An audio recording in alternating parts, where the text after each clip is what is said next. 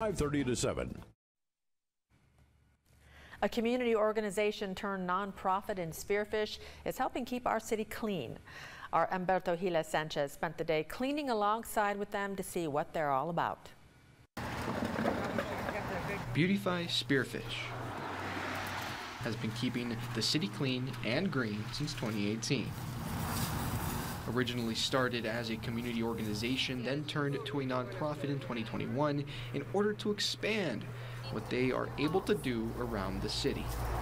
We started off with just doing trash cleanups monthly, April through November, which was great, but we also needed supplies for that, and we thought if we were a 501c3, then we could get some donations to help with that. The goal of the donations is like somebody's window tint. To have more sustainability efforts around Spearfish.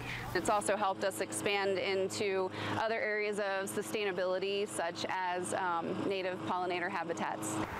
With some community members acknowledging the benefits of keeping the surrounding area clean. We want to take part in what we call sustainability efforts, cleaning up the garbage, helping the environment and giving back to our community. If we have a healthy environment to live in, we're healthier emotionally, we can get out and exercise and enjoy that more so than if we went out and we're kind of discouraged by everything that we saw. Instead, now I can see beautiful nature. The group not only making the surrounding area look better,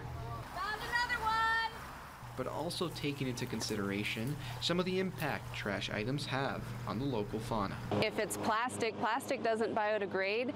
Some of it will break down faster than other pieces of plastic, but that plastic never breaks down and goes back into the earth. It becomes these tiny little microplastics, and it's not good for the environment, and nobody wants to go out hiking and see a balloon stuck in a tree or on the trail. The cleanup effort.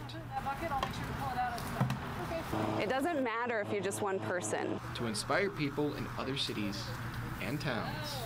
You can make a change. Helping keep the Black Hills clean, I'm Humberto Gila Sanchez. Still to come, top golfers got